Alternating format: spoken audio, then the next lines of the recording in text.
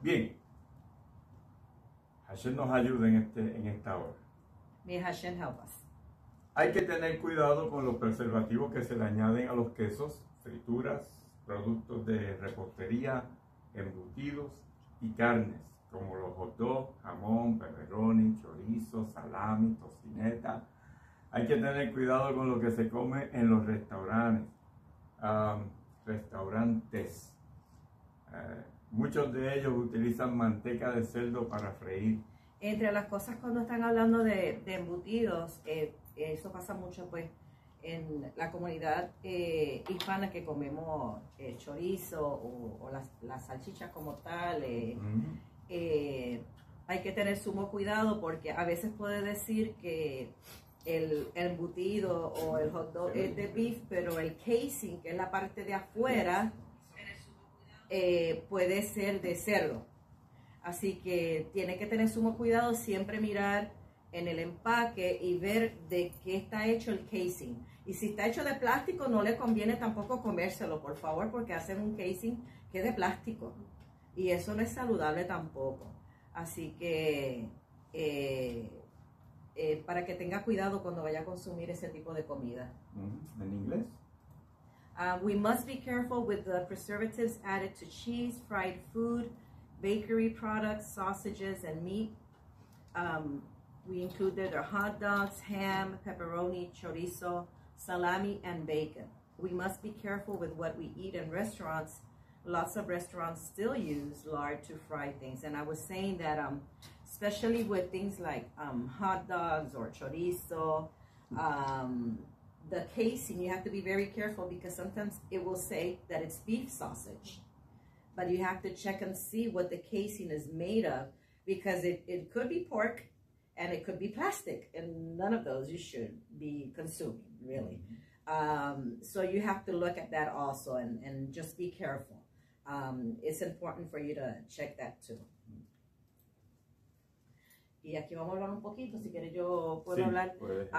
Voy a hablar un poquito aquí de las cosas que tenemos aquí en esta lámina. We're going to talk a little bit about what we have here in this slide. Una de las cosas que tenemos que tener cuidado es con el refrito, así que se le llama, ¿verdad? Que es el frijol machacado. Muchos restaurantes mexicanos lo tienen disponible. Tienen que tener mucho cuidado porque muchos de los ingredientes que tiene es tocineta o chorizo o inclusive jamón de cerdo, que es lo que le da el sabor a ese frijol. Así que es importante que cuando usted vaya a comer o antes de que usted vaya a comer, usted dejarle saber que usted desea que los frijoles sean vegetarianos. No le dé vergüenza porque usted está pagando un servicio, usted puede preguntar.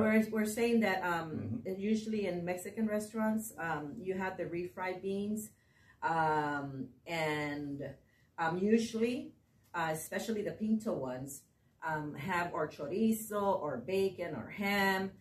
That's what gives it the flavor it has.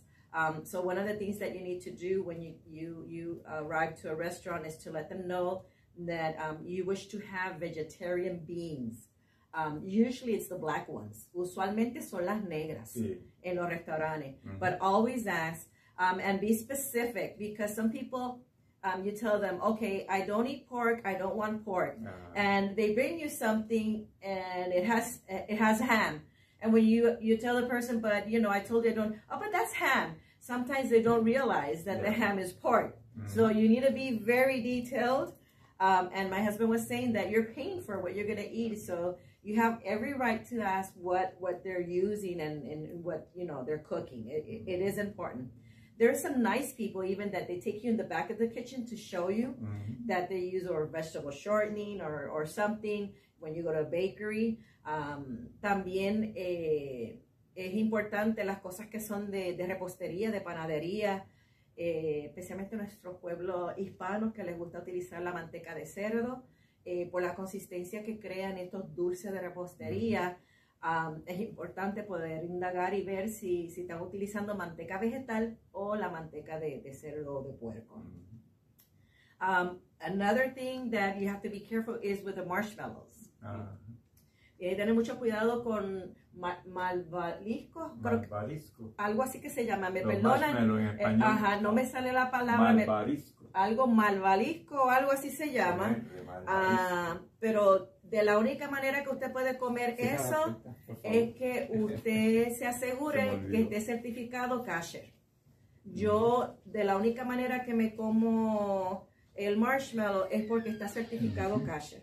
De otra manera no lo como, porque usualmente está hecho en base a la gelatina de cerdo, ¿ok? Así que tenga mucho cuidado con eso.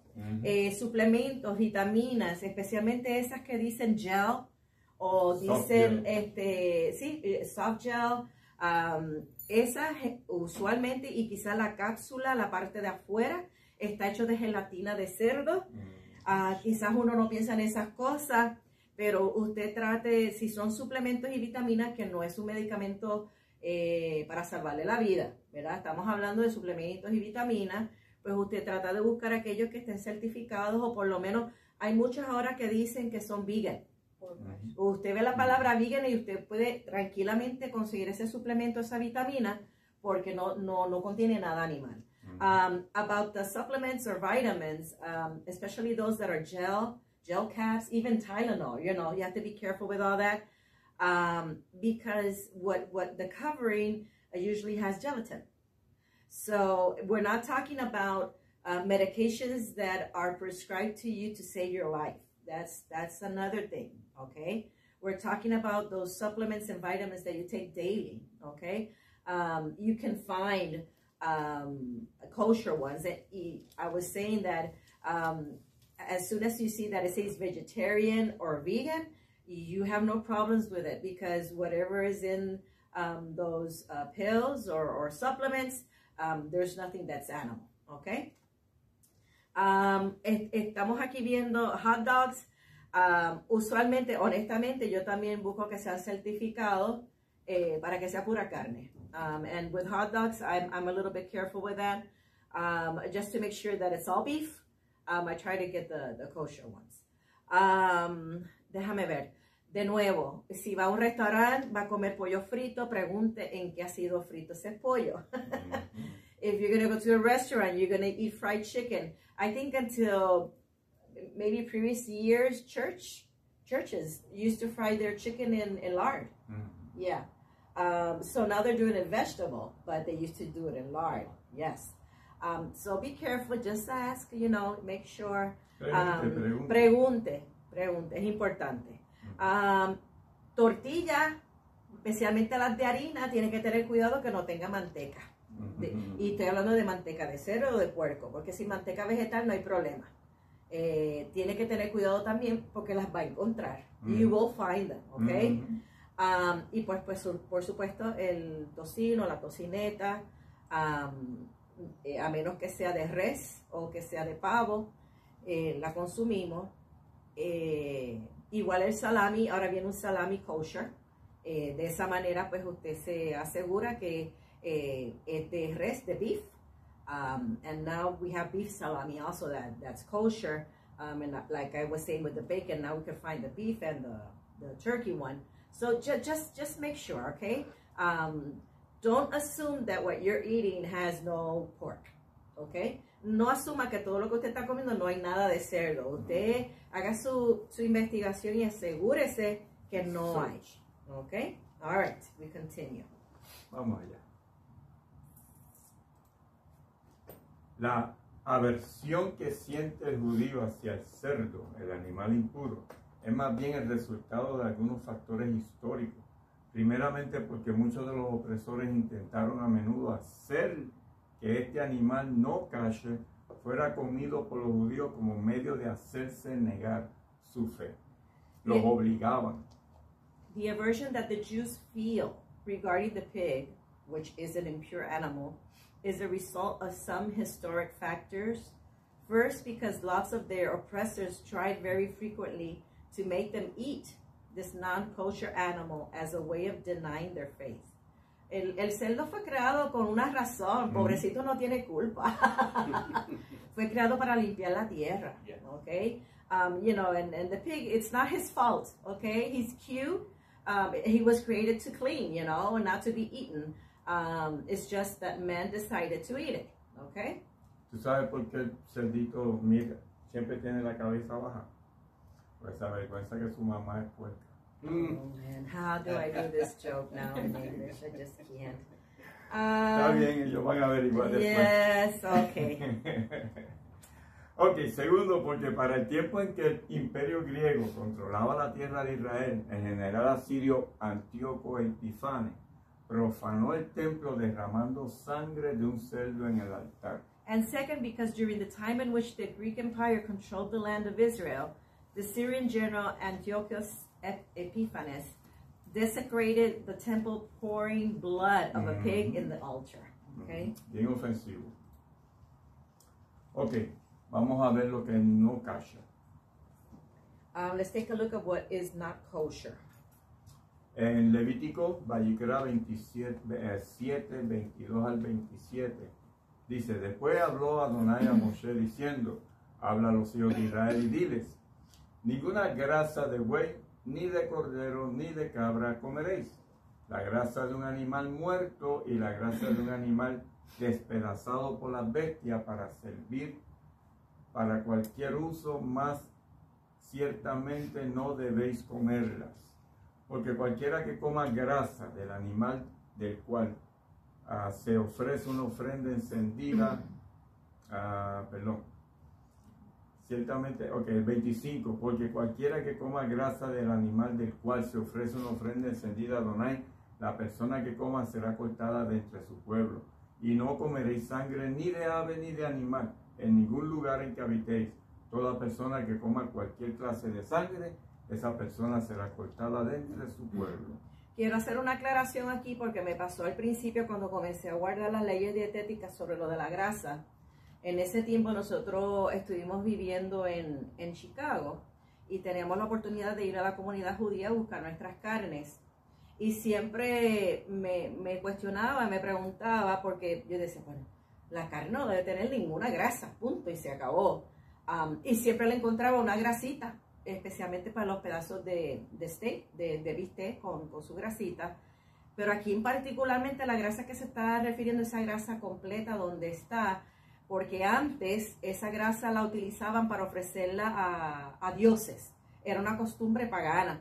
Así que por esa razón el Eterno le está dando instrucciones al pueblo de Israel que esa grasa va a ser dada a él, va a ser dedicada a él por lo mismo, porque las naciones que rodeaban a Israel utilizaban esa grasa para dedicarla a sus dioses. Así que por esa razón él instituye eso. Y claro, no comen ninguna clase de sangre. Aquellos que son puertorriqueños, que comen lo que se llama morcilla, que primero que la parte de afuera es de cerdo y lo que tiene adentro es sangre. Así que eso es algo que está prohibido de acuerdo a la escritura. ¿Ok? Leviticus 7:22 through 27 says, Adonai spoke to Moses saying, speak to Bnei Israel saying, you are to eat no fat of a bull or sheep or goat. The fat of a dead animal and the fat of a torn animal may be used for any other service, but you must not eat it. For if anyone eats the fat of the animal from which an offering is made by fire to Adonai, then the soul who eats it is to be cut off from his people. You are not to eat any blood, whether it is from a bird or an animal or in any of your dwellings. Whoever it is who consumes any blood, that soul is to be cut off from his people. So the first thing I was just clarifying about the fat. When I initially started to keep the dietary laws, and I said, okay, no fat, there can't be no fat, you know. But I would go, we lived in Chicago, and we had the blessing to be able to go to the Jewish community and get our meat there. And I would notice that there was some fat, and, you know, with the steaks, and even with the chicken. And I would always question myself, but doesn't the scripture say that we can't eat any fat? But it's regarding like the excessive of fat of the animal that was going to be sacrificed, because the nations that were close by Israel, they used that fat, dedicated to their pagan idols. So that's why Hashem is saying that's for me, okay? It's not for you or for anybody. It's for me. He was making a distinction, between his people that he has set apart, with the rest of the nations, all right? That's why he's giving these instructions. Also, when he says do not eat any blood, and here, one of the things, if you wish to do, you know, sometimes there's meat that comes with a little bit of blood. You get the kosher coarse salt. You just let it fall on the meat or the chicken. You let it rest there for a little bit, and when you come back, it's white. You know, it's clean. You know, so don't worry about that. We're talking about literally the blood, you know. And I was talking that in Puerto Rico, there's a sausage that's made with the pork casing, and the filling is blood with rice. So, you know, that's nasty, that's gross, you know. And that's what we're saying. You cannot eat that, okay? We cannot consume any blood. Yeah. De ningún animal, ni de ave. Real quick, on the fat part, there's some people that will melt the fat to preserve for future purposes. Is that tolerable? You know what? I do it. Okay. Like you know, like the beef bacon, they try to take all the fat, but you know that when you put it in the pan, there's some fat that you know is part of it. I use it like if I'm going to do a rice, I use it because it's part of it. I don't see any problem with that. I don't see any problem with La that. lectura dice que para cualquier uso lo puede hacer, pero debe ser generalmente se lo ofrece a Hashem. Sí. Pero estamos hablando de esa grasa completa del animal cuando iba a ser sacrificado, ¿ok? Yeah. Mira, aquí lo dice, ahora lo dice. Sí, los hermanos que nos están viendo a través de Facebook nos perdonan porque las láminas no se ven, pero en el salón virtual, para los que están en la clase de membresía registrados, pues sí las tenemos allí. Muchas religiones paganas creían que el poder y la fuerza de un animal se encontraban en la grasa y la sangre una vez que el animal fuera sacrificado a sus deidades. Para anular esto, Elohim reservó la grasa para sí mismo y la sangre para la expiación. Un israelita no podía comer la grasa ni beber la sangre o serían aislados de Israel. So we're talking about, you know, all the purpose. Yes.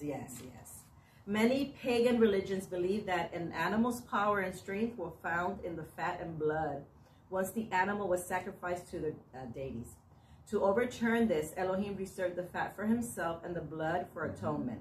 An Israelite could not eat the fat or drink the blood, or they would be cut off from Israel. You know, and again, like I say, if you go to a Jewish meat market, you'll see a little bit of blood in the packages of meat or chicken, you know. It doesn't mean that you won't be able to eat that piece, you know, you just clean it, you know, you clean it. And the same thing, you'll find some fat that is part of the meat you're buying or the chicken. So there's no problem with that, okay? Tenemos una palabra aquí en hebrea, shehita, que eso es el método de la matanza del animal para hacerlo kasher. Se les corta la garganta de un solo movimiento con un cuchillo muy afilado. Toda la sangre se drena. La carne se le echa sal para remover toda la sangre posible.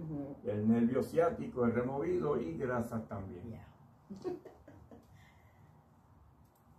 Shechita. This is the method of killing animals to make them kosher. A razor-sharp knife cuts through the neck in one stroke. All blood is drained. Meat is salted to remove as much blood as possible.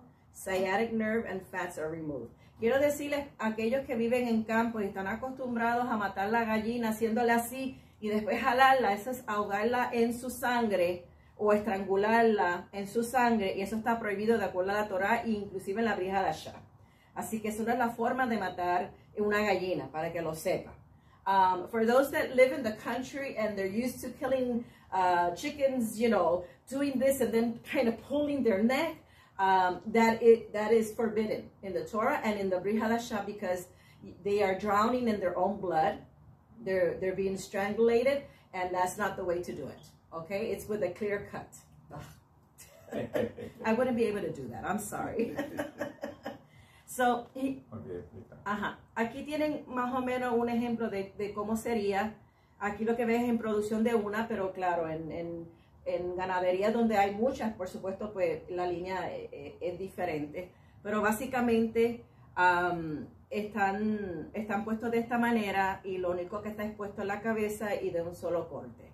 For me, it's so sad, but it's considered that it's done in a way that the animal is being respected. Let's put it that way. No ha sido maltratado y muere de un solo corte. Los cuchillos son bien afilados. Yeah, so this is one of the examples of how, how they would do it. Like I said, if you go to one where there's a lot of them, it's going to be maybe the machinery is going to be different, but the concept is the same. Their head is out. There's a sharp razor or whatever that just comes down, and it's considered. There's a name for that. It's considered. It has to do with the respect to the animal. To do it in a way that it's less torturing. Let's put it that way. So this is one of the ways to do it. I wouldn't be able to eat meat if I have to kill them. I'll be honest. I'll eat grass better, or I'll just become vegan. I don't know, but I wouldn't be able. Esta es otra palabra en hebreo, shochet, y es la persona que mata al animal. Es la persona que inspecciona la carne por algún defecto. And then we have the shochet. This is the person who kills the animal. Is the person who inspects meats for any defects. Este es importante. Ok, vamos, cuando ustedes vean ese signo, halal, otra vez pido perdón a los de Facebook, esto es una señal de que esa carne ha sido dedicada a Alá. So if you see this certification, halal, and I know of a lot of people that get it because they think that, or, they consider that this is clean meat, and they purchase it, or they go to restaurants, excuse me, where they have the certification in the front door of the restaurant where it says that they offer halal meat. And for those that don't know, but that means dedicated to Allah. So, take into consideration that he doesn't want to share the honor, the glory, and he doesn't want us to worship other gods, things, he's a jealous God, Yes. Excuse me. So be careful with what is dedicated to Allah, okay? Because this is another God. This is not Hashem. Amen. Interesante, los insectos. Vamos a leer solamente referencias. Tenemos referencias con relación a los insectos en Vallicra, Levítico 11, 20 al 23, y en Devarim, Deuteronomio 14, 19. So we're going to talk about the insects. And you have as reference, you could look them later at home. Leviticus 11, verses 20 to 23, and Deuteronomy 14, 19. Okay. Todo insecto alado que anda sobre cuatro patas es inmundo, con excepción de la langosta destructora, el grillo, el saltamonte. Estos, además de las patas, tienen patas con coyuntura para saltar con ellas sobre la tierra. Okay. All winged insects that walk on all fours is detestable, with exception of the locust, devastating locust, cricket, and the grasshopper. These also have above their feet jointed legs with which to jump on the earth. Again, I would become vegan before doing this. Ahí tenemos imágenes Del saltamonte. These are the ones that you can eat. Oh, that's disgusting. Algo marcado. They said that now they're actually growing by the thousands because Yes. that's the future food. Yeah, No, I know. yeah. I've seen people eating it crunchy. That disgusts me. It's so gross. Again, I would rather eat grass or something else, a plant, a flower, or something else, please. Ok, aves y huevos. Vallicra, Levítico 11, 13 al 19, y Devarim, Deuteronomio 14, 11 al 18. Birds and eggs, again, as reference, you have Leviticus chapter 11, verses 13 to 19, and Deuteronomy 14, verses 11 through 18. La Torah enumera 24 especies prohibidas de aves. A partir de las aves enumeradas en la Torah, el Talmud deduce las características de las aves prohibidas. En su mayoría son las de rapiña o aquellas que consiguen su comida al estilo de las aves de rapiña. Tienen garras y picos corvos. The Torah enumerates 24 species of birds that are forbidden. In addition to the birds listed in the Torah, the Talmud deducts the characteristics of the forbidden birds. In the majority, they are prey birds or those birds that seek their food like the prey birds do. They have claws and curved beaks. Ahí hay algunas imágenes de los que son carrañosos, le llaman. Estas incluyen el buitre, el cuervo, el halcón, la lechuza, el avestruz, el pelícano, la cigüeña, la garza, todo lo que son carrañosos, que comen carne. These include the vulture, crow, hawk, owl, ostrich, pelican, stork, and heron. They how do you say I don't know how to let me see prey birds. Is that he used the term and I don't know how to translate. So they're prey birds. Las aves de corral permitidas han sido tradicionalmente identificadas y son la gallina, el pavo, el ganso, el pato y la paloma. Estas poseen buche y se alimentan de semillas o granos. Y a veces de gusanitos. The birds of pens that are allowed have been traditionally identified as the chicken, turkey, goose, duck, and pigeon. These have crop and are fed with seeds or grains and sometimes little worms and little things that they find. Those that are range-free, that's how you call it, right? Yeah. And even rats. Oh, that's disgusting. Or mice. Oh. Entonces, con relación a los huevos de las aves caches son caches. Los huevos que contengan una mancha de sangre son considerados no caches.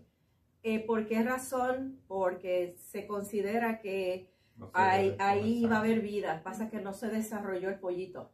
So, por esa razón, de nuevo, volvemos de nuevo al concepto de que la sangre es señal de vida. Okay, y se respeta. En la sangre está la vida, es lo que dice la Torah. The eggs of kosher birds are kosher. Eggs that have a stain of blood are considered non-kosher. And we were saying that the blood represents that there was going to be life there. It's just that the little chick did not develop, okay? But the blood is like the witness that there was going to be life here. So those are not considered kosher. One of the things, the brown eggs, it happens a lot with them. Unless you have your chickens, you know, and you get them when they're supposed to, you know. But you have to get them fresh, you know, and just make sure. What I do with the brown eggs, if I'm going to use 6 of them, I do individually in a cup, so that way I won't mess up after I have 5 and the 6th one comes with a stain of blood. Yeah. I just saying, you know. Estoy hablando de que los huevos que son frescos, usualmente tienen el cascarón browncito, marroncito. Esos huevitos, algunos de ellos traen su mancha de sangre, porque no ha sido procesado. Que tiene que tener cuidado, y yo le aconsejo a aquellas que les gusta hacer repostería que si son 6 huevos lo que lleva su receta, coja una tacita individual y va echando en otro recipiente, porque puede darse el caso que usted tenga ya 5 huevitos muy buenos y el 6º le salga con una manchita de sangre. Perdió los otros 5. Y perdió los otros 5, así que tenga mucho cuidado con eso. Pescados, mariscos y huevos.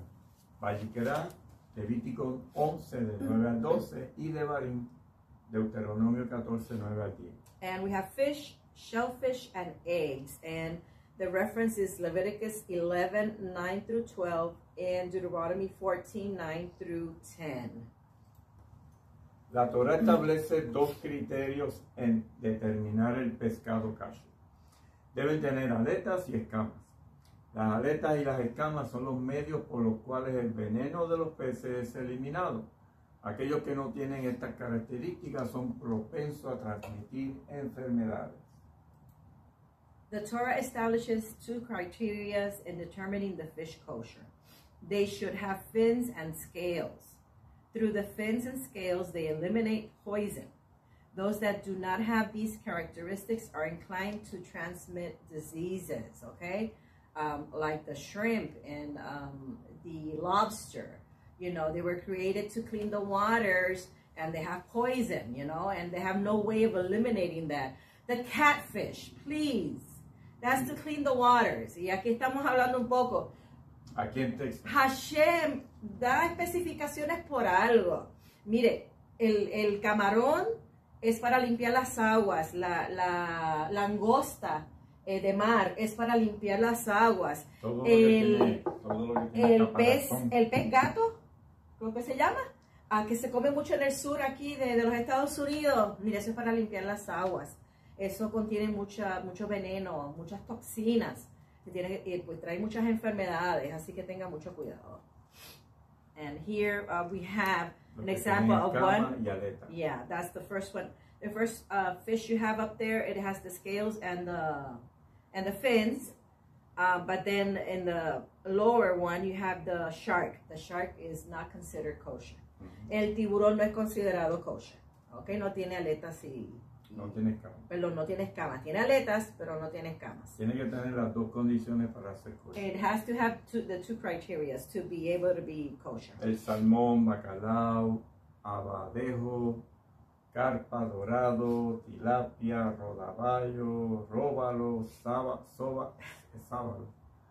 chillo, pargo rojo, halibut, sardina, sierra, atún.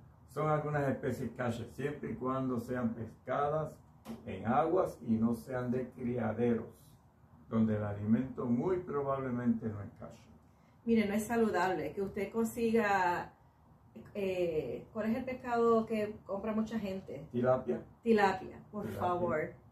Farm raised. Tenga mucho cuidado con eso, especialmente que viene de China.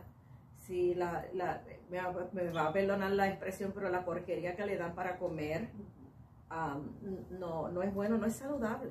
Simplemente no es saludable.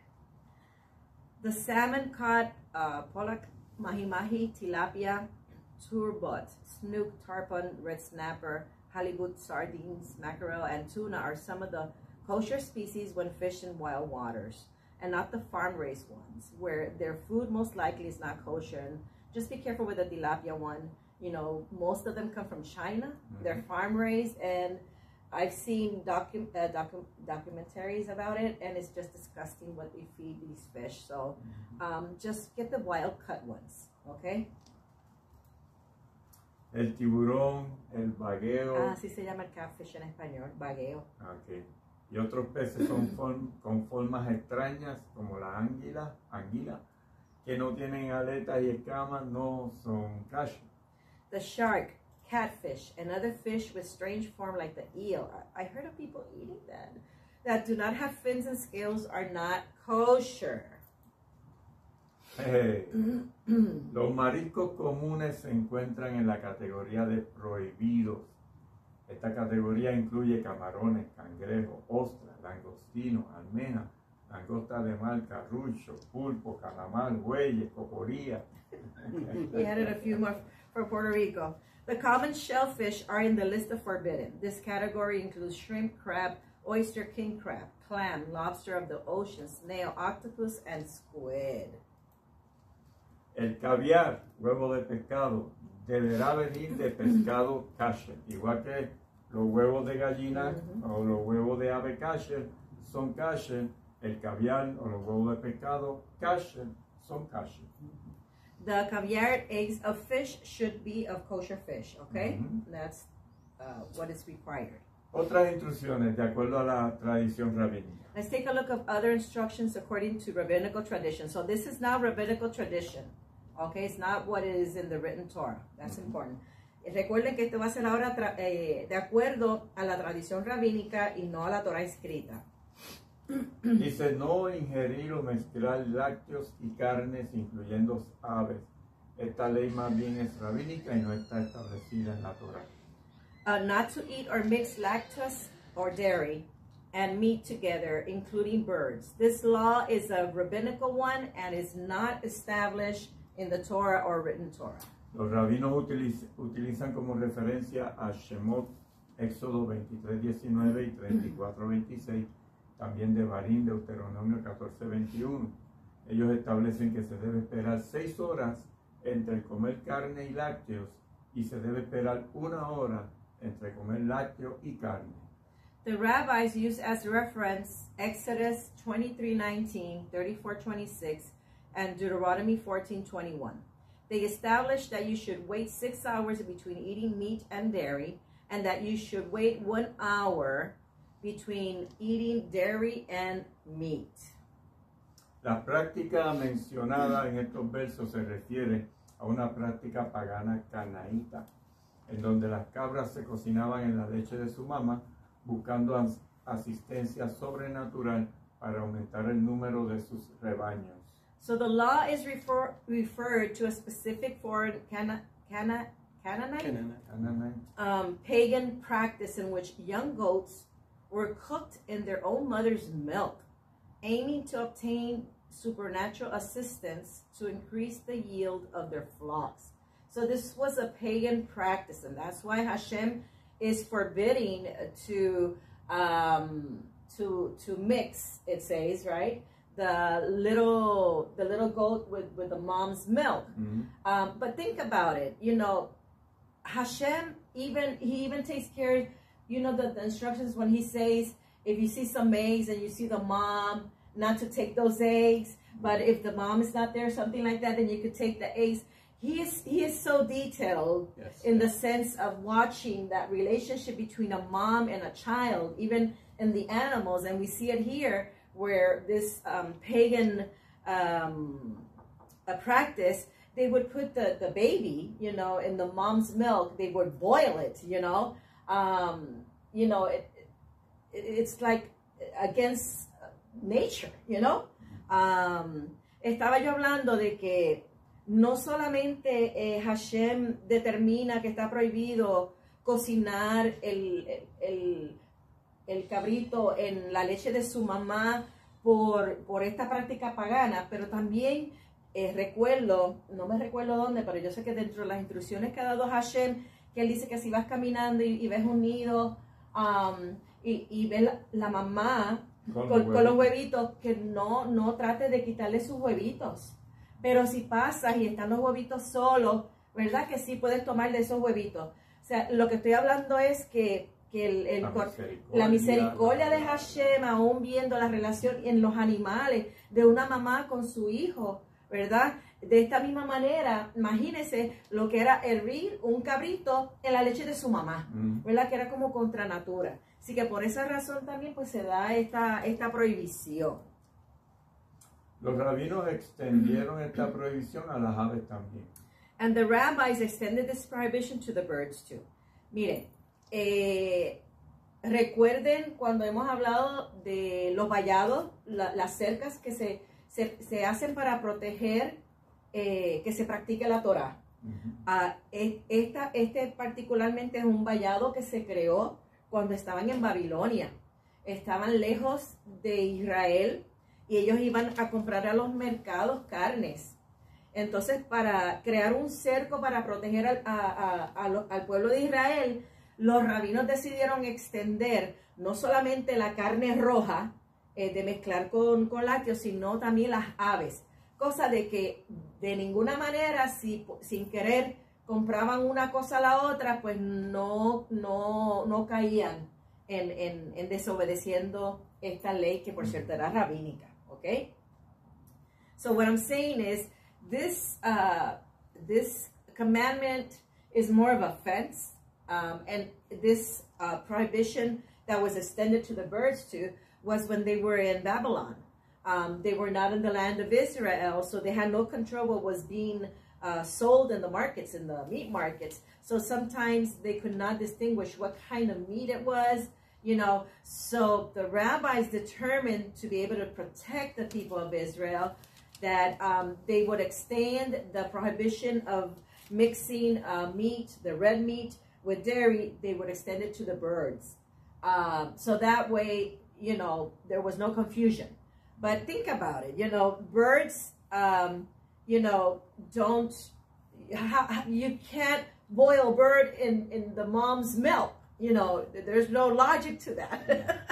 Piense, el pájaro, la ave, no, usted no lo puede hervir en la leche de su mamá porque es que no genera leche, ¿ok? Así que más bien esto fue una ley rabínica, ¿ok? This was just a rabbinical law. That scripture you're looking for is Deuteronomy 22:6. Okay, thank you. About the mother and the eggs. Yo pensé que lo había puesto. No está, ¿verdad? Did I put it? Yeah, I did. Al principio. No, I didn't. Okay, Deuteronomio, I thought I had it. Deuteronomy 22:6. 22:6. Please write it down. I have to write it down later. Thank you, Pastor. So, de nuevo, esto es una ley rabínica. Ahora, nosotros como congregación judía mesiánica, por respeto a nuestros hermanos judíos que han sido criados de esta manera, nosotros lo que hacemos en nuestros honeg, en nuestros compartir, es que tratamos, por ejemplo, si sabemos que vamos a hacer una pasta, un ejemplo, pues la tratamos de hacer con una carne molida de pavo o de pollo, o hacemos una distinción, cosa de que la persona que no quiere mezclar la carne roja con queso, pues no se haga. ¿Por qué? Porque nos queremos sentar todos a la mesa y compartir, ¿ok? Y eso es importante. So, I was saying as a Jewish Messianic congregation, how do we deal with this? Because we have Jews that have been raised where they're already accustomed to not eat dairy and red meat, you know, cheeseburger, let's put it that way. So, but they already made a compromise. They say the birds, they do not, you know, but they still have a problem with the red meat. So we kind of try to make things with turkey and, you know, if we're going to make pasta and we know there's going to be cheese, we try to make it with, you know, turkey or chicken, you know. But we try to do a compromise because we want to be able to sit everybody at the table, okay? But again, it's a rabbinical law. Es una ley rabínica, okay? Y eso es importante. Bereshit Génesis 31, 31 al 32 dice: el sol al cruzar Peniel y cojeaba de su muslo. Está hablando de Jacob. Hablando de la lucha después que tuvo Jacob después con el ángel. Por eso hasta el día de hoy los hijos de Israel no comen el tendón de la cadera que está en la coyuntura del muslo, porque el hombre tocó la coyuntura del muslo de Jacob en el tendón de la cadera. Recuerden, esto es una tradición, de nuevo, esto no está estipulado, ¿ok? Genesis 31, verses 31 through 32 says, now the sun rose upon him just as he crossed by Peniel, limping because of his hip. That is why the children of Israel do not eat the tendon of the hip socket to this very day, because he struck the socket of Jacob's thigh on the tendon of the hip. So again, this is, according to tradition, this is not an established commandment in the written Torah. And that is why when you're going to buy kosher meat, they only use the front part of the cow or the animal. The back part, the Jews do not eat it. They do not eat it because of yes, they waste all that meat, like Pastor Ray is saying, and that's why it's so expensive too. That's why it's so expensive. Y les quería decir, por esa razón, los judíos solamente se comen la parte del frente de los animales, no la parte de atrás, por esa tradición. Pero como dice el pastor Rey, ¿qué desperdicio de carne hay ahí? Porque hay muchísima carne buena todavía. Pero es la tradición, ¿verdad? Lo que están acostumbrados. And I always say, like the hot dogs, you get them kosher, you're eating meat. You're not eating, you know, and that's why, you know, and yo digo siempre que el que come los hot dogs kosher, usted puede estar seguro que eso es pura carne. Usted no va a comer nada ahí que sea basura. Ajá, es pura carne. Y por eso es más costoso, ¿ok? Pero es por eso, ¿ok? La distribución de la cocina. Esto es otra descripción en una cocina judía. Ortodoxa. ¿Ok? Es importante. Dice, la cocina debe tener dos lados separados.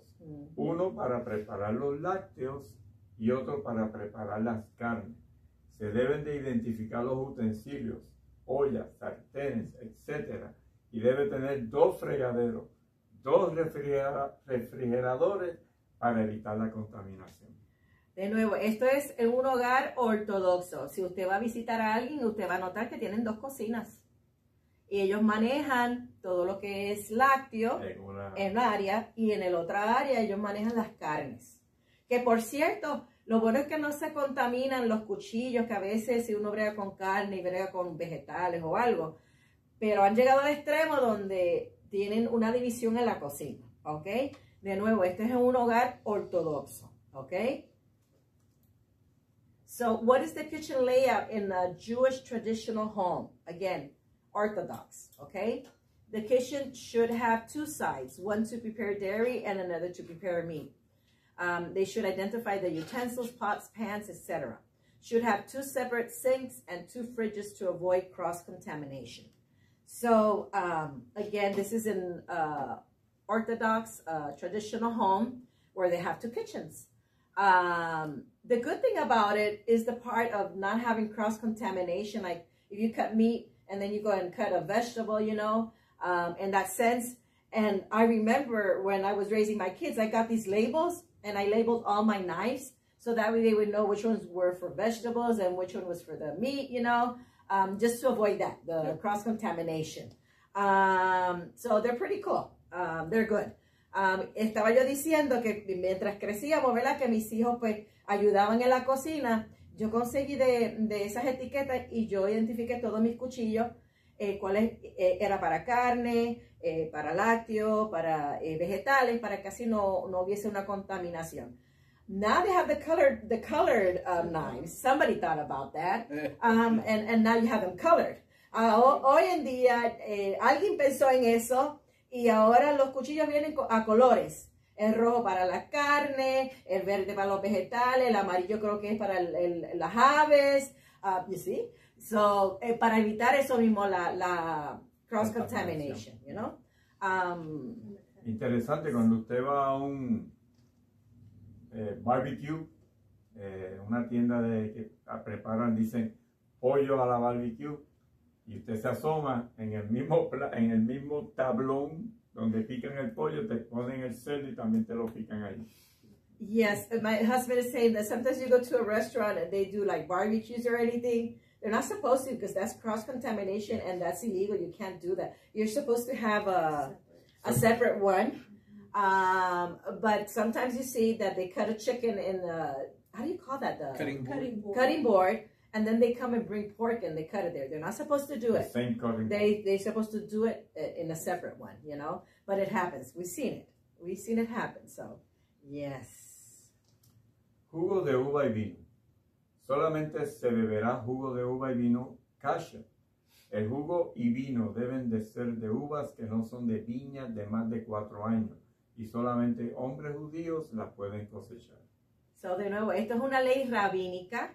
Por eso usted no va a encontrar ningún jugo de uva kosher.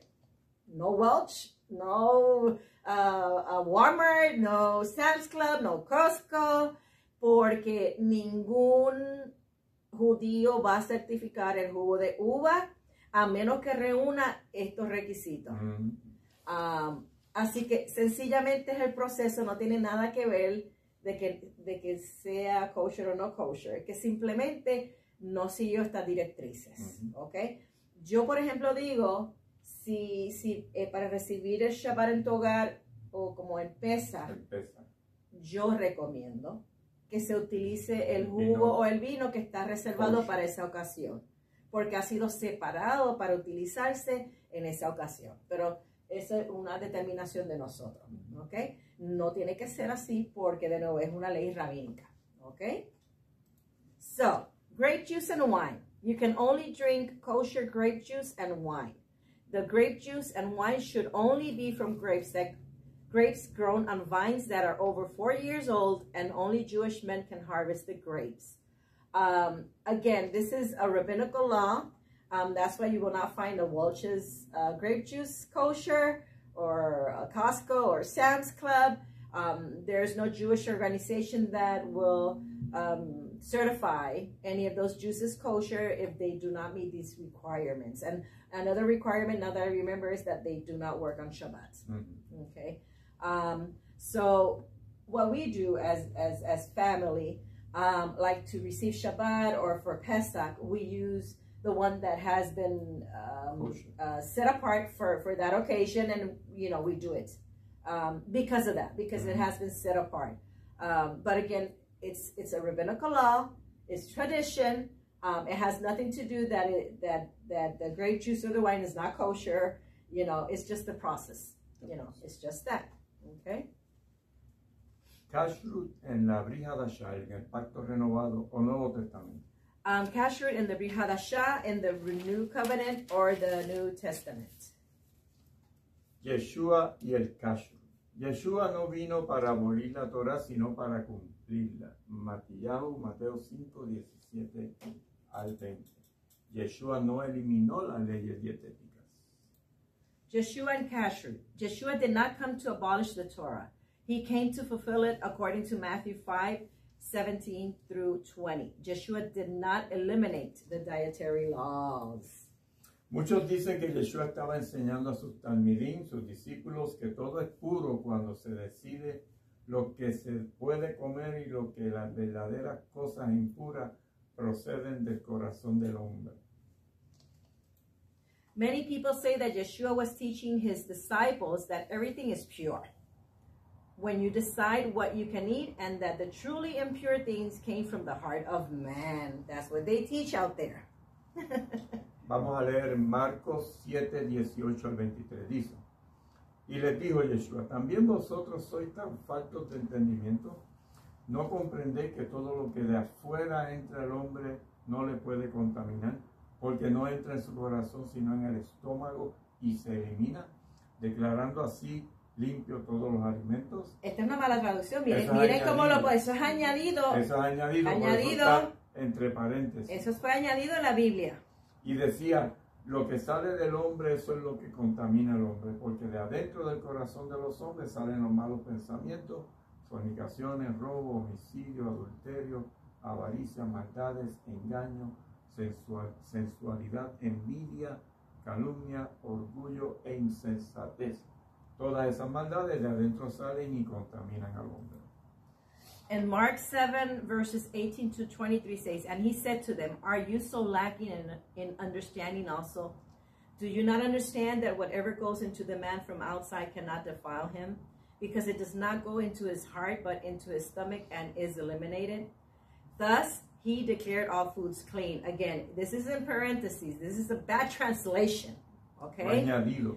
And he was saying, that which proceeds out of the man, that is what defiles the man. For from within or out of the heart of men proceed the evil thoughts, fornications, thefts, murders, adulteries, deeds of coveting and wickedness, as well as deceit, sensuality, envy, slander, pride, and foolishness. All these evil things proceed from within and defile the man. Yeshua no enseñó a sus talmidim que cumplían la Torah, que comieran todo lo que quisieran porque el sistema digestivo les ayudará a limpiarlo. Falso. Inicialmente el problema en este texto lo es que no se lavaron las manos de acuerdo a la ley rabínica. La ley rabínica establecía que se tenían que lavar las manos hasta los codos. Desde acá arriba de los codos. Si se las lavaban así, ellos decían, no se han lavado las manos. Okay? So Yeshua did not teach his disciples or talmidim that actually kept Torah, like Yeshua, that they could eat everything they wanted because the digestive system would help them clean them. Initially, the problem in this verse was that they did not wash their hands according to the rabbinical law in verse 2. The rabbinical law established that when you would do the washing of hands, you would do it up to the elbows, okay? Yeshua les dijo a los fariseos que kashrut es tremendo, pero que no sirve su kashrut si tan estricto, su kashrut tan estricto si sus corazones están contaminados por toda clase de pensamientos y deseos no kashrut. So Yeshua told the Pharisees that kashrut is great, but their very strict kashrut did not matter if every type of non-kosher thoughts and desires contaminated their hearts. Correcto. Okay? Él utilizó kashrut como una lección especial para mostrar que un corazón kasher es de gran importancia en la vida de una persona y en su relación con Hashem. Yeshua used kashrut as a special lesson to teach them that a kosher heart is of great importance in the life of a person and in their relationship with Hashem. En el versículo 19, declarando así limpio todos los alimentos, el asunto era el cómo lavarse las manos. Consideraban que el tocar los alimentos sin lavarse las manos, de acuerdo a la ley rabínica, se contaminaban. Mm-hmm. So when in verse 19 he says, thus he declared all foods clean, he is still talking about the washing of hands. The Jews considered that by just touching the food without washing their hands, according to rabbinical law, again, this was up to the elbows, they would contaminate themselves. Okay? Lucas 11, 41 al 44 dice, Dad más bien lo que está dentro como obra de caridad, y entonces todo os será limpio. Mas hay de vosotros, fariseos, porque pagáis el diezmo de la menta y la ruda y toda clase de hortaliza, y sin embargo pasáis por alto la justicia y el amor de Elohim. Pero esto es lo que debéis hacer, practicando sin descuidar lo otro. Hay de vosotros, fariseos, porque amáis los primeros asientos en la sinagoga y los saludos respetuosos en las plazas. Hay de vosotros, porque sois como sepulcros que no se ven, sobre los que andan los hombres sin saberlo. Luke 11, 41 through 44 says, but give that which is within as charity, and then all things are clean for you. But woe to you, Pharisees, for you pay tithe of mint and rue and every kind of garden herb, and yet disregard justice and the love of Elohim. But these are the things you should have done without neglecting the others. That's the key. Woe to you, Pharisees, for you love the chief seats in the synagogues and the respectful greetings in the marketplaces. Woe to you, for you are like concealed tombs, and the people who walk over them are unaware of it. Kefas.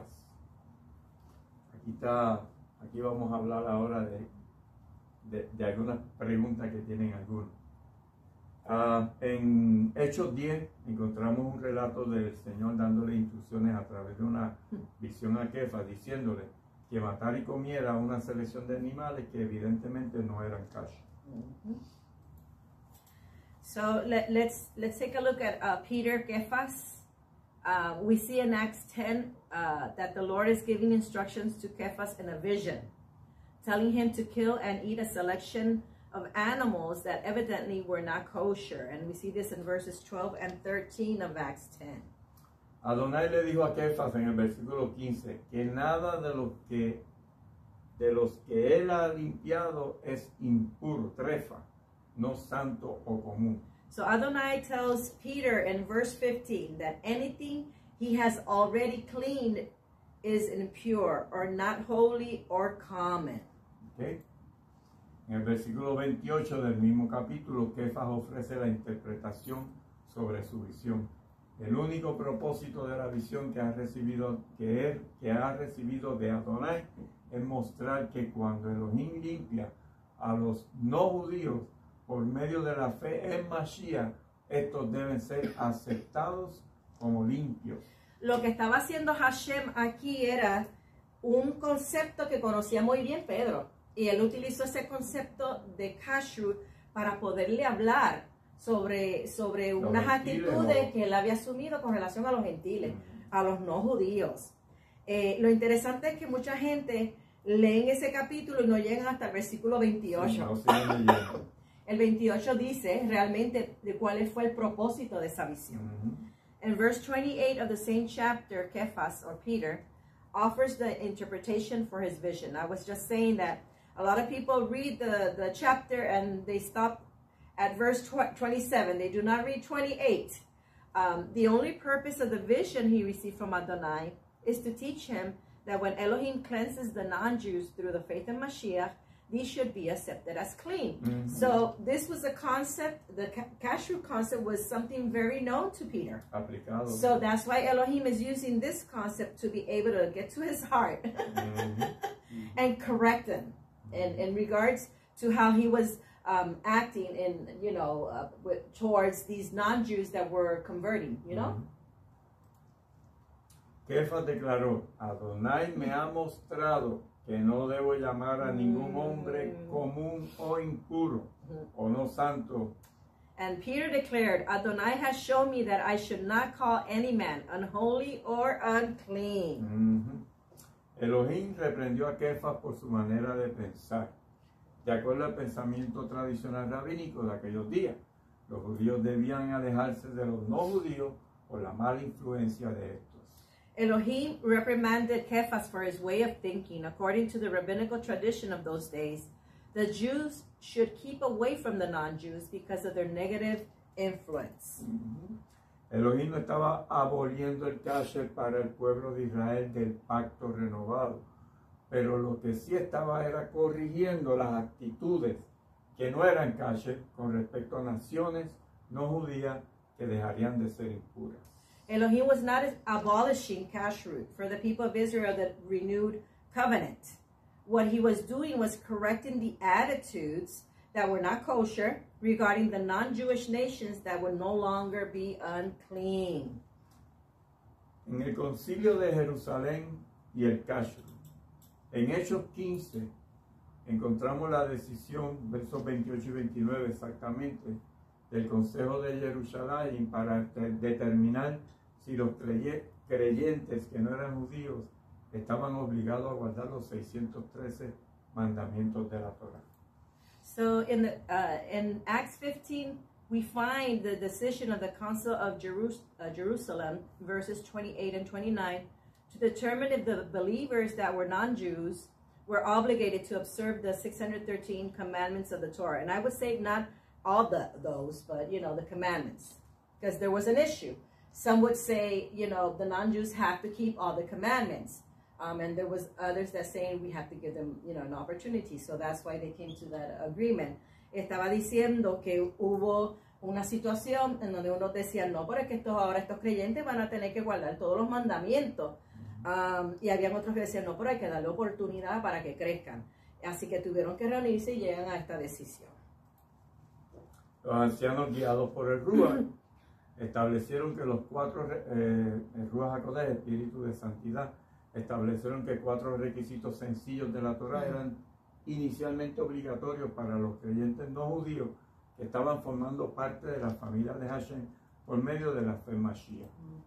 The elders, guided by the Ruach HaKodesh, established that 4 simple requirements of the Torah were initially obligatory to the non-Jew believers that were forming part of the family of Hashem through the faith in Mashiach. 2 de los 4 requisitos o prohibiciones consistían en evitar lo que procedía de estrangulamiento y el evitar comer carnes con su sangre. Las 4 prohibiciones son una variante de lo que se conoce como leyes del tiempo de Noah, presentadas en el Talmud Sanedrín 56. Si usted mira, los primeros 2 requisitos tienen que ver con la parte de ellos poderse sentar a la mesa y comer todos juntos. Así que lo primero que ellos determinan, qué hay que establecer para que nos podamos sentar todos y hacer un oné.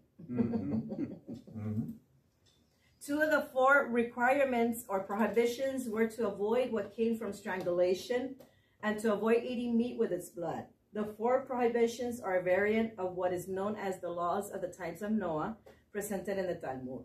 I was just saying also that the first 2 requirements were established so they could sit down and fellowship and have their own name.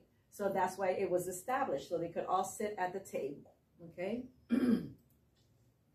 Estas prohibiciones les ayudarían de manera sencilla a comenzar un estilo de vida que observaría la Torá y para poder inicialmente tener hermandad entre ellos y los creyentes judíos. These prohibitions would help them in a simple way to start a lifestyle that would keep Torah and to initially have brotherhood between them and the Jewish believers. Como dijo Jacob, el presidente de aquel concilio, ellos recibirían más enseñanza de la Torah en la sinagoga, escuchando a Moshe con la Torah. And James said they would receive more teachings of the Torah in the synagogues. They would listen to Moshe. So they would have 1 year of hearing all the portions of the Torah. And that means that in the way that they would, every Shabbat they would hear a portion of the Torah, which would be revealed to them and would change their lives. Okay? So that was established. Jacob no quería molestar y ponerle a los recién convertidos no judíos obstáculos. Luego habría más oportunidad de enseñarles toda la Torah. Verso 21. James did not want to put a burden upon the new non-Jew converts. There would be more opportunities to teach them all the Torah. That's what says verse 21.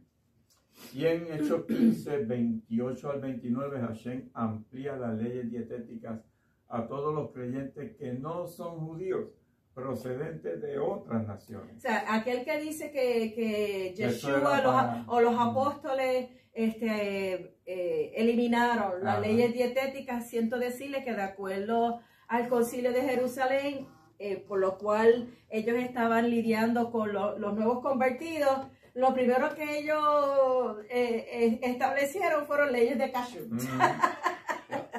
O sea que ahí se ve que oficialmente lo extendieron a todo creyente que abrazaba a Israel. No fue eliminado. No. And in Acts 15, 28 through 29, we see that Hashem extends the dietary laws to all the believers now that are not Jews but are from other nations. So those that say, no, Yeshua and the apostles, they all eliminated the dietary laws. We don't have to keep them.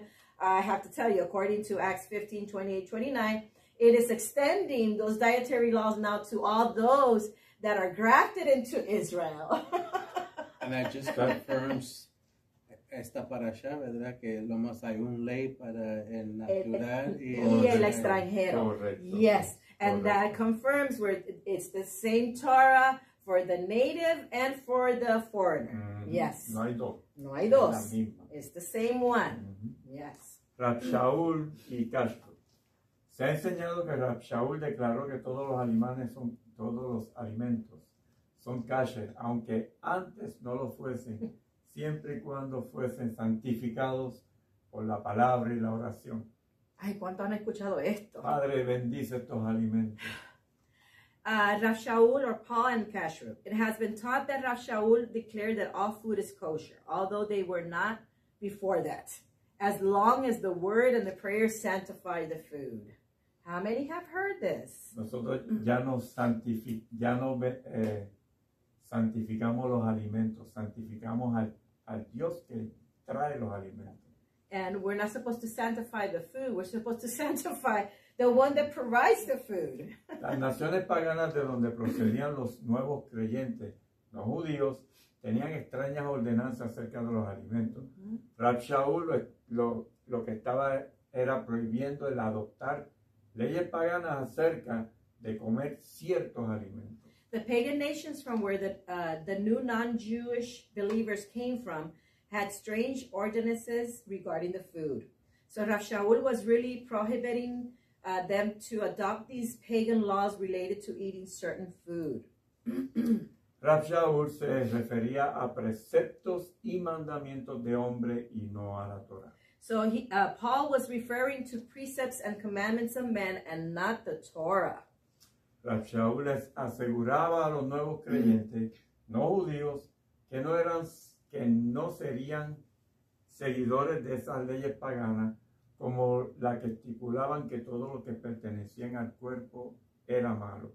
Estos nuevos creyentes no judíos podrían con libertad recibir los alimentos kosher con acción de gracia y corazones agradecidos. Recuerden que en la filosofía griega se dice que todo lo que tiene que ver con la carne es malo, es pecado. Y Rav Shaul tuvo que lidiar con ese pensamiento que estaba arraigado en estas personas no judías. Okay. So Rav Shaul was reassuring the new non-Jewish believers that they would not follow these pagan laws, like the one that stipulated that everything that belonged to the body was bad. This was a Greek philosophy, okay? So these non-Jews were taught this, you know, during all their life. So now Rav Shaul has to deal with this, you know, to reprogram these minds. These non-Jewish believers could receive or eat freely this kosher food with thanksgiving and grateful hearts. Pero también les recuerda que el dar gracias a Hashem está muy bien siempre y cuando sepan discernir en oración lo puro de lo impuro. But he also reminds them that giving thanks to Hashem is good to do as long as they know how to discern in prayer the pure from the impure, okay? En otras palabras, solamente se deben comer alimentos que han sido santificados por medio de la Torah con una actitud de gratitud. Hashem no quisiera que le diéramos la gracia por una provisión que Él no aprueba. Okay. Señor, gracias por el lechón. Eso no trabaja así. No. So in other words, you only can eat food that has been sanctified through the Torah with a grateful attitude. Hashem would not like us to give him thanks for a provision he does not approve of. Can you imagine you have pork there and you're thanking him for the provision of pork when he has told you cannot eat pork? You should not eat pork. So, and you could find these reference in Colossians 2:16 through 19 and 1 Timothy 4:1-5. Y la referencia para estas palabras de Rav Shaul están en Colosenses 2:16-19 y Primera de Timoteo 4:1-5. Los corintios y los romanos, antes de convertirse, se dedicaban a comer carne sacrificada a los ídolos. Los sacerdotes paganos recibían más carne de lo que podían consumir. Así que la vendían en los mercados públicos. La carne podía ser vendida en el mercado público sin ninguna advertencia que había sido parte de un sacrificio a ídolos. The Corinthians and Romans, before converting, dedicated themselves to eat sacrificed meat to the idols. The pagan priests would receive more meat than they could consume, so they would sell it in the public markets. The meat could be sold in the public market without any warning that it had been part of a sacrifice to idols. Okay? Al convertirse los corintios, llegaban al conocimiento de la prohibición de comer carne sacrificada a los ídolos, pero no todos entendían el concepto de un solo Elohim, el Padre, y Yeshua el Mesías, por medio del cual son todas las cosas. Estos todavía comían como sacrificados a ídolos. When the Corinthians converted, they learned about the prohibition of eating meat sacrificed to the idols, but not all of them understood the concept of one only Elohim. You know, the other gods, they were not gods, you know. The Father and Yeshua the Messiah, through whom are all things. They still ate, and this is what we're doing the reference, as if it was sacrificed to idols. That's what Rav Shaul is saying. Rav Shaul les aclara que la ingestión de esas carnes en tales circunstancias no pueden producir ninguna contaminación espiritual. Él les dice que un ídolo no es nada en el mundo y que no hay Elohim sino uno. No había mérito alguno en comer o no comer carne. So Rav Shaul clarifies to them that the ingestion of that meat under those circumstances cannot produce any spiritual contamination. He tells them that one idol is nothing in the world and that there is no other Elohim except one. There was no merit in eating or not eating that meat. Lo más importante en el conocer a Elohim, nuestra salvación. A Rav Shaul le exhorta a los más fuertes que no se sienten en las mesas donde están los sacrificados a los ídolos, ya que esto podría hacer caer a los más débiles de conciencia, llamándoles a comer de los sacrificados a los ídolos, llevándolos a comer de los sacrificados a los ídolos. What was most important was to know Elohim, our salvation. Rav Shaul tells the strongest ones to not sit at a table where there is sacrifice to idols, because this could make the weakest ones to fall and cause them to eat from the sacrifice to idols. Would that be like going into a restaurant where you see like the Virgin Mary or Buddha? That is something, you know, like, you know, when you go to one and you see halal, you know, you have to consider as a believer if you should participate, because they have dedicated that to that idol. Okay. El pastor Rey está trayendo un punto bien importante y nosotros siempre lo hemos dicho. Que uno entra a un restaurante y tienen un Buda de frente, o otro ídolo o algo. En los restaurantes mexicanos a veces tienen algo de una virgen o algo. Si sería apropiado el comer ahí o no. Yo digo, bueno, nosotros como creyentes tenemos que tomar una decisión, porque sabemos que eso que se está haciendo ahí está dedicado a ese ídolo. Y nosotros pues tenemos que tomar una decisión con respecto a eso. ¿Ok? En 1 Corintios, o lo que Pablo definía a las personas débiles, débil aquí denota a una persona que es débil en ese tiempo o algún tiempo, pero que puede volverse fuerte. 1 Corintios 8, 1 al 13 y Romanos 14. So when Rav Shaul is using the term weak, here it denotes a person that is weak in that time. So these were the new believers. Yeah, it was just for some time, so until they became strong. Okay. And you can find this reference in 1 Corinthians 8, 1 through 13 and Romans 14.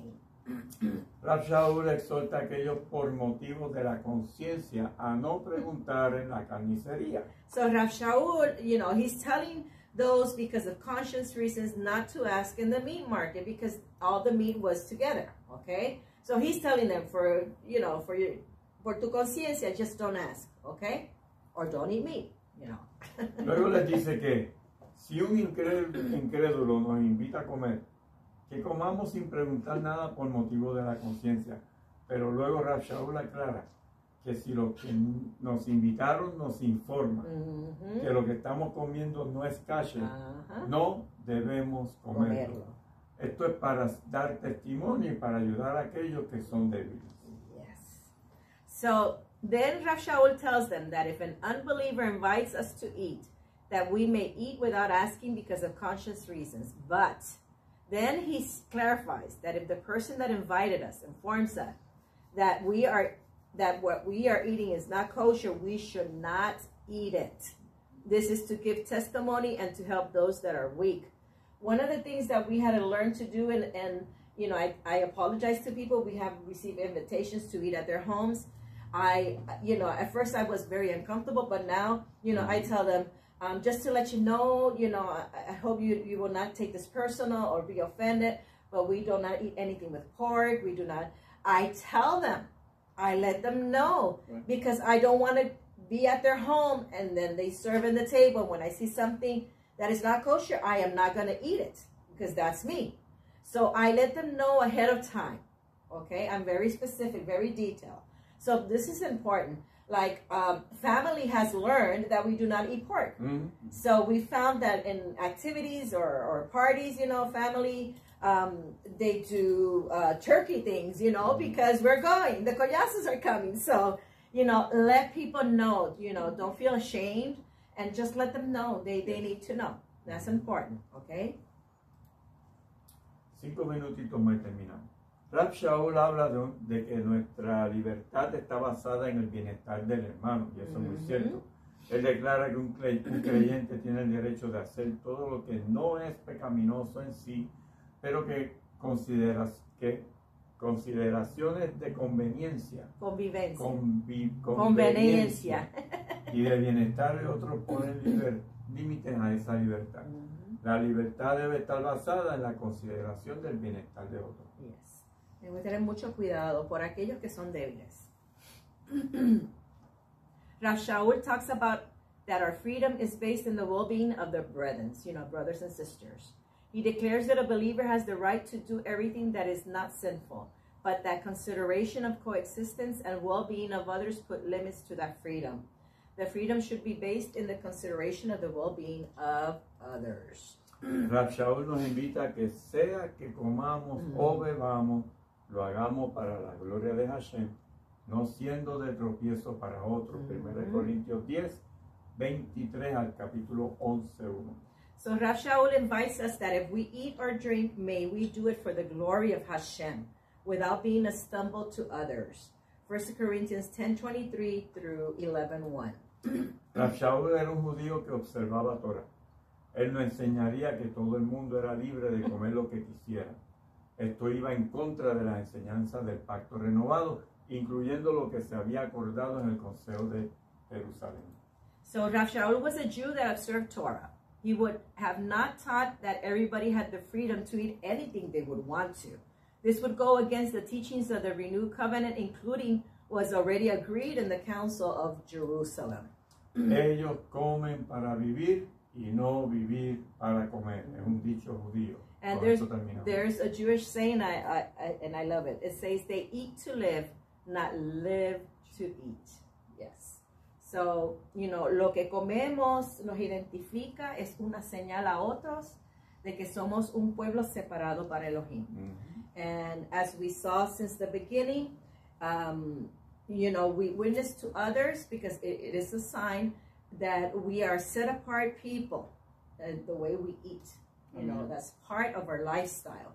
And it witnesses to others that we are set apart. Mm-hmm. Okay? So it is a sign.